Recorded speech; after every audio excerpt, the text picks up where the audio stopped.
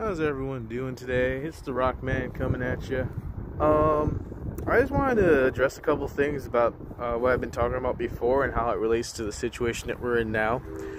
The thing about that is, it is precisely because of the University of Columbia, the Frankfurt School, that we see all these professors out here brainwashing our kids. And they essentially, throughout the generations, taught the teachers that would eventually become instrumental in establishing our public school system. And there's a lot of time that's passed, a lot of check boxes checked, but now, considering the situation that we're in, I'm finding it kind of strange that everyone knows who these people are. Everyone knows how dangerous their ideas are, and yet they're still out there spreading these ideas. They still have a platform. They still presume to morally judge us and tell us that we need to be better when they have the body count as far as human history is concerned. And I call them Bolsheviks, I call them communists, but we know who they are. They're timeless. They've been enemies of humanity since time immemorial. They're in scripture. They're in multiple holy books.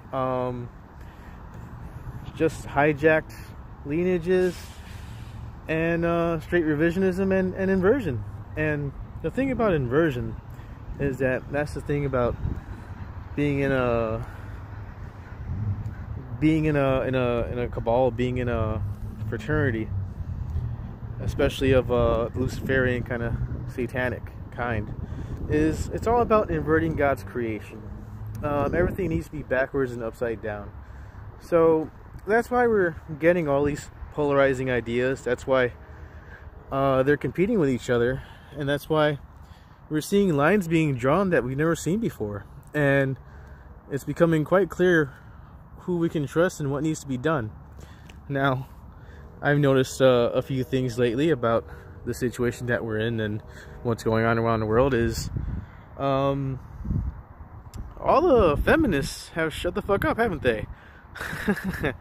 all the critics of men seem to have just quieted down, because it seems like it's our time to rise again. And I think this is a good thing. I think, and this is a public announcement for every man listening to this. You need to step up. You need to make some decisions. You need to take command, because if you don't, then your entire familial unit, your entire neighborhood may be led astray. Just earlier today, I was talking with my roommate.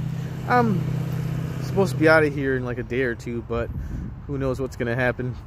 Anyway, I was having a discussion with him, and ideologically, he is opposed to me.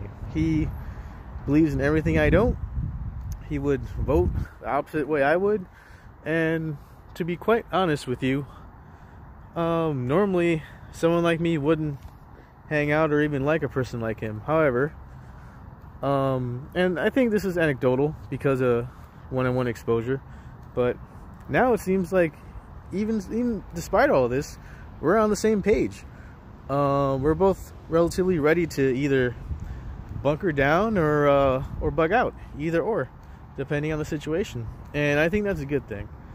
So yeah, take mental note of anyone that's in your neighborhood that may be useful, as well as anyone in your neighborhood that may not. That, you know, in a zombie apocalypse movie, they would be the one who would get bitten and not tell you.